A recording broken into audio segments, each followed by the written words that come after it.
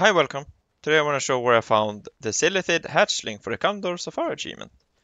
I'm currently right here in the Noxious Lair in Tanaris. And it has taken a long time to find this spawn, but what it is that it has to be a sandstorm. As you can see here, if you hold, sandstorm. And they don't come so often. And my time is just in the middle of the day at 12. And I saw it right here. And it can also spawn right here in the gaping chasm. And that's about it. So you just camp it until it spawns. Or you just check in now and then and pray that you get the sandstorm. And yeah, hopefully this was helpful. And thanks for watching. Hope to enjoy and have a good day. Bye.